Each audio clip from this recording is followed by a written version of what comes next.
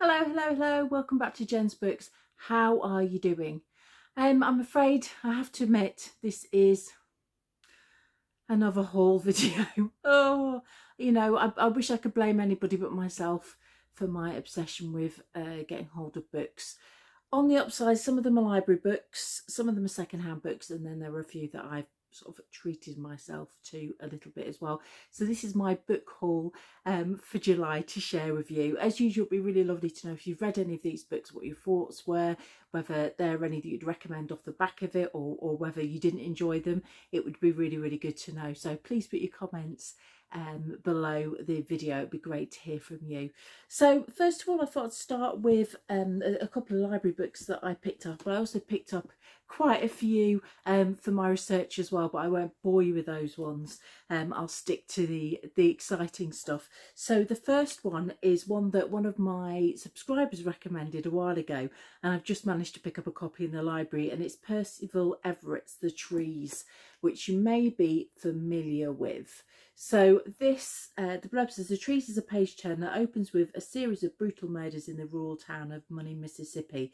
When a pair of detectives from the Mississippi Bureau of Investigation arrive, they meet expected resistance from the local sheriff, his deputy, the coroner, and a string of racist white townsfolk.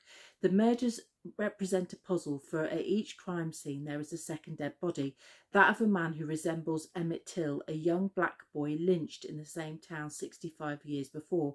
The detectives suspect that these killings are retribution, but soon discover that eerily similar murders are taking place all over the country. Something truly strange is afoot. As the bodies pile up, the FBI detectives seek answers from a local root doctor who has been documenting every lynching in the country for years, uncovering a history that refuses to be buried. So this is The Trees. It sounds really interesting. It sounds like it's going to be quite gripping, a bit of a thriller, but also quite literary. But I don't know a huge amount about it, actually. It's one that was sort of shortlisted for an award a while ago, and I didn't pick it up. I think it was the Booker. So I'm looking forward to reading that. As I say, it was recommended to me, so I'll definitely be reading that. The next one I picked up is The White Hair by Jane Johnson. And this is one that I picked up a couple of times and wasn't sure whether I wanted to read it or not. It does sound like it was something that I'll probably really enjoy.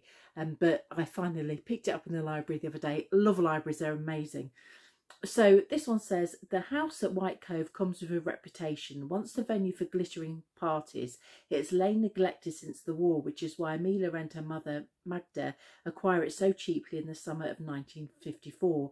While Magda resolves to restore the house to its former glory, Amelia just wants a happy home for a little girl, Janie. Locals say the valley is home to white hair. To some it's an ill omen, to others a blessing. Feeling fragile and broken-hearted, Amelia is in need of as many blessings as she can get, but can this place provide the fresh start she so desperately needs? So there's something about it that feels kind of potentially gothic, which is why I picked up, but it might not be at all. I think probably the fact it's sort of historical as well. It's 1954, sounds intriguing. So yeah, I'm looking forward to reading that. But again, I don't really know much about it. So if you've read it before, please tell me what you thought. The next is a few, oh no, actually this one was even better. Lancashire Stories. I got this for free. The library was giving these away. How amazing is that? This is a collection of short stories about Lancashire, and I'm assuming it was it's supported by the Arts Council England, so I'm assuming it was a collaboration between the library services of Lancashire, Blackpool and Blackburn with Darwin. And for my research, one of the areas I'm thinking about is how the North is represented in literature and the media. So this was really amazing. This is like a fantastic gift. So I'm looking forward to reading it. But it says, when the people of Earth inevitably emigrate to Mars, what will happen to traditions like Preston Guild? Are there secret coves underneath Blackpool seafront buildings? What was life like for Pakistani immigrants moving to Lancashire in the 1960s? How would people react if ghosts would walk in the streets of Lancaster? Lancashire Stories answers these questions and so many more in this celebration of folk tales, mythology, heritage, people and places that make up the Red Rose County. So this is really exciting for me because it you know, not only is it a collection of short stories, it'll be fantastic, but it's about Lancashire. So looking forward to reading that, and free. I don't even have to give it back. How amazing is that? And I really love the sort of images on the front, these etchings or woodcuts. They're just fantastic. So I'm looking forward to reading that. Can't miss that one out. The next are some secondhand books that I got hold of, but some of them are actually quite new releases. The first is Ruth Ware 0 Days. I've read everything that Ruth Ware's written, and usually, you know, they're guaranteed to be quite gripping, and lots of twists and turns and a bit of a page turner. So I had to pick this one up, as I say, because I've read all of the others. I particularly enjoyed One by One, which was the one based on a ski resort, I think, if I remember rightly. So, of course, cold, isolated locations right up my street. But the information on this one says, hired by companies to break into buildings and hack security systems, Jack and her husband Gabe are the best penetration specialists in the business. But after a routine assignment goes horribly wrong, Jack arrives home to find her husband dead. To add to her horror, the police are closing in on her, their only suspect, her. On the run and out of options, Jack must decide who she can trust as she circles closer to this truth in this unputdownable and heart-pounding mystery. So yeah, I'm really looking forward to that. I mean, I've loved some of her books more than others, but I've enjoyed them all. So I had to pick that one up, and I managed to pick it up secondhand. Unfortunately, the postman left it in the rain, so it's a little bit warped, but it's definitely readable. The next one is Alice Thompson. I can never remember how this is pronounced. I know it's not Chimere. Can't remember off the top of my head, but you know what I mean. I've read quite a few of Alice Thompson's books before. I really enjoyed them. I read Burnt Island and The Book Collector, which were both fabulous. The Book Collector was one that was recommended by Jen Campbell, and she's usually not far gone. It's quite gothic. There were certainly sort of echoes of Angela Carter here in sort of the tone of the writing and the use of magic realism. So looking forward to reading this, particularly after reading her previous two works. But this one is completely different. It's completely different. It's not a genre that I would usually pick. So it'll be interesting to see how it all pans out. Alice Thompson's gripping deep space novel sees a scientist and dream investigator, Artemis, travelling to the distant moon of Wanarus. Her ship has been sent to look for organisms that will help assuage Earth's global warming, but it becomes clear on the journey that there are other disturbing reasons for the mission. Accompanied by dryads, sophisticated AIs with synthetic bodies, nothing is quite as it seems, even desire. This is a story of transfiguration, dreams and identity. Are we just a template of memories and experiences, or is there something that makes us uniquely human? So I'm looking forward to reading that one by Alice Thompson. As I say, really enjoyed the other novels that I've read that she's written. So looking forward to reading that. Then I've got some 40 Tales from the Afterlives by David Eagleman. And I think this was another one that was recommended by Jen Campbell as well. So looking forward to getting stuck into this. It says, what happens to us when we die, and what does that tell us about being human? In the afterlife, you may find that God is the size of a microbe and unaware of your existence. Or you may find the afterlife contains only those people whom you remember. In some afterlives, you are split into all your different ages. In some, you are recreated based on your credit card records. And in others, you are forced to live with annoying versions of yourself that represent what you could have been. In these wonderfully imagined tales, at once funny, wistful and unsettling, Eagleman kicks over the chessboard of traditional notions and offers us a dazzling lens through which to see ourselves here and now. His stories are rooted in science and romance and awe at our mysterious existence, a mixture of hope, love and death that cuts through human nature at innovative angles. And I couldn't resist that. I just thought it sounded really fantastic. So I think it's a collection of short stories, but all sort of exploring different ideas of the afterlife, and you know, quite dark, straight up my street. So looking forward to reading that. Also, you know, quick little read, so that's definitely one that I'm looking forward to reading. I recently reviewed and read The Memory of Animals by Claire Fuller, and you may remember I absolutely loved it, and it was my book of the month for May. So after reading that, I decided to pick up another one of her books. She's written quite a few. She's got quite a back catalogue, and this is Swimming Lessons by Claire Fuller. And this is another one of my secondhand books. You can tell by the sort of glossy post-library covers that they have. So the wording says, Jim Coleman looked down from the window and saw his dead wife standing on the pavement below. Ingrid writes letters to her husband Jill about their life together, but instead of giving them to him, oh sorry, I think it's Gil, but instead of giving them to him, she hides each in the thousands of books Gil has collected. Despite their 2 daughters, despite their beautiful but dilapidated house by the sea, despite Gil's talent as a writer, their marriage has been troubled. When Ingrid has written her final letter, she disappears from a Dorset beach. 12 years later, her adult daughter Flora comes home to look after her injured father. Secretly, Flora has never believed that her mother is dead, and she starts asking questions without realising that the answers she's looking for are hidden in the books that surround her. So it's about writers, it's about books, it's about letters, it's about loss, and it's by Claire Fuller. So really, really looking forward to reading that. I love The Memory of Animals. It was just an amazing book. So this is one that I picked out for shortlist, and it's quite a beautiful cover as well, sort of gold, shiny things, shiny cover. So looking forward to reading that. I then also picked up one that I've been wanting to read for a while, and it's Amal El Motar, This Is How You Lose the Time War. And this is a book that's sort of been all over the place a bit, and again, not one that I would necessarily pick up because of the genre. However, a nice small read, sounds quite interesting, and I've heard nothing but good things about it, so thought that I would give it a go. So the blurb on this one says, among the ashes of a dying world, an agent of the commandant finds a letter. It reads, burn before reading.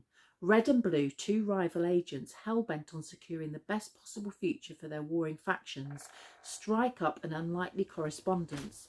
But what started as a taunt, a battlefield boast, grows into something more, something epic and romantic, something that could change the past and the future. The discovery of their bond will mean their deaths. There's still a war going on, and someone has to win that war. That's how wars work, right? Just sounds really interesting. It doesn't really give a whole lot away really in terms of what the setting or the mood of the piece is going to be. So I'm looking forward to reading this one, and it's one that I'm going to pass on to my other half as well once I've read it.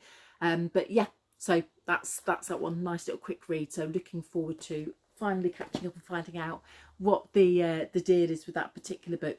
The last one I picked up secondhand is Maggie O'Farrell, Instructions for a Heat Wave. I love Hamnet. I loved A Portrait of a Duchess. I'm not even sure if that's the actual correct title, but the last book that she brought out, but I really, really enjoyed reading it. The Marriage Portrait, that's it. Just making up the title, The Marriage Portrait by Maggie O'Farrell. So I thought I'd delve into her back catalogue, and I picked up Instructions for a Heat Wave. And it says, strange weather brings out strange behaviour. It's July 1976 and London is in the grip of a heat wave. It hasn't rained for months. The gardens are filled with aphids. Water comes from a standpipe, and Robert Warden tells his wife Greta that he's going around the corner to buy a newspaper. He hasn't come back. The search for Robert brings Greta's children, 2 estranged sisters and a brother on the brink of divorce, back home, each with different ideas as to where their father may have gone. None of them suspects that their mother might have an explanation that even now she cannot share.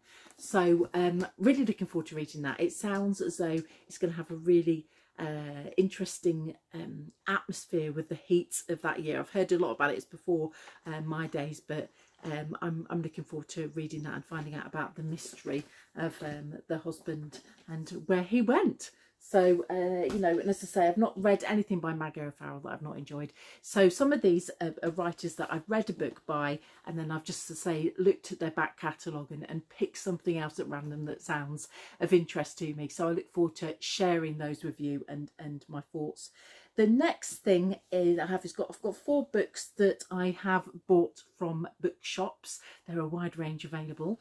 The first one is Lessons by Ian McEwan.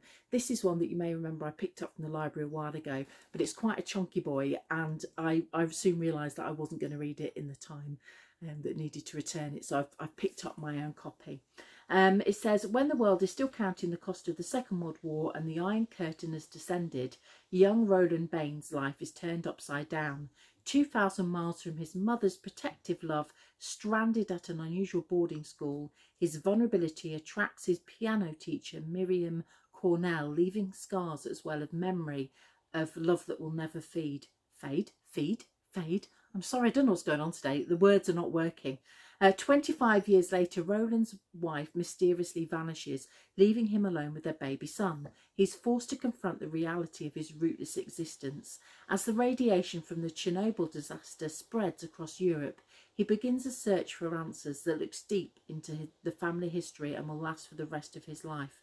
So it sounds, again, like a really interesting sort of family saga kind of book. I've enjoyed lots of books by Ian McEwan in the past, and including Atonement, Saturday on Chesil Beach. I've got quite a few of them. So I'm looking forward to reading that and seeing what I think. Again, it's one that I've heard lots of good things about, but I wanted to take my time. I didn't want to be rushing to read through it and trying to fit it in with the library on that one. The next one I picked up is a classic horror that I've wanted to read for a while, and it's The Exorcist by William Peter Blatty. Do you know, I've never watched the film. I love horror, never even watched the film with this one, but I thought possibly the films might be quite dated. I don't know, I've not watched them, as I say, so I thought I'll start with the book and see what I think. So you may already be quite aware what the premise is for this. It says, prepare to be afraid. The terror begins quietly. Noises in the attic, in the child's room, an odd smell, the displacement of furniture, an icy chill. Easy explanations are offered, then frightening changes are seen in the 11-year-old girl. Medical tests shed no light on her symptoms, but it is as if a different personality has invaded her body. A Jesuit priest is called in. Is it possible that a demonic presence is within the child?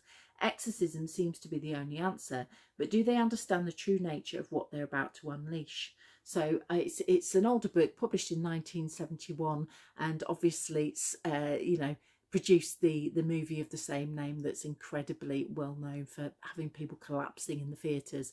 But it's a book that I wanted to read for a while, so I thought I'd have a go and see what I think. I'd say I do love a bit of horror. It might even be one that I save a couple of months to read in autumn, which I think might suit the mood a little bit better than sunny July.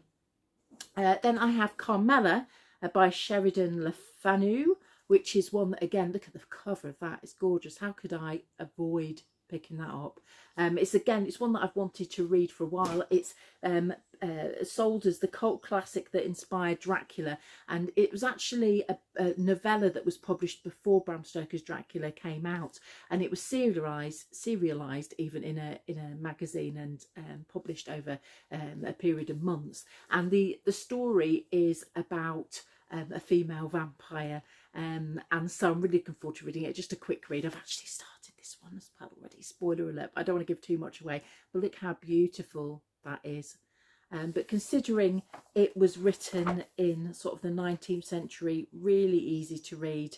It was serialised in the magazine The Dark Blue between 1871 and 1872, but really, so far, really easy to read and follow. So that's Carmela. Look at that, the beautiful cover. Last of all, this was one that I didn't know anything about, I haven't seen anything about, but it's called The Wind Knows My Name by Isabel Allende, and this is a book that I picked up the other day in a high street bookstore, but there's something about the premise that just really drew me in. It says, Vienna, 1938. Samuel Adler is 5 years old when his father disappears during Kristallnacht. The night his family loses everything. Determined to get her child to safety, Samuel's mother secures a spot for him on the Kindertransport train out of Nazi-occupied Austria to England. He boards alone, carrying nothing but a change of clothes and his treasured violin. Arizona 2019. 8 decades later, Anita Diaz and her mother board another train, fleeing looming danger in El Salvador and seeking refuge in the United States. But their arrival coincides with the new family separation policy. Torn from her mother and alone at a camp, 7-year-old Anita escapes reality to a magical world of the imagination. So it sounds like a really interesting book about refugees and about separation, about family and loss, and the historical premise against the sort of more contemporary premise, you know, just sounds really exciting. Not a really fantastically thick book, but yeah, there was just, it just really drew me in as soon as I read the premise, you know, particularly beginning at Crystal Nacht. Yeah, that's the last one. So more books to add to the pile. Loads of books, too many books, too many, but at least some of them are library books, so they will be going back. But I hope there's something there that's interested you, and it'd be interesting to know what your thoughts are. Apologies, my words were not coming out of my mouth as eloquently as I would like, but I hope you've enjoyed the video, and I'll speak to you again soon. Take care.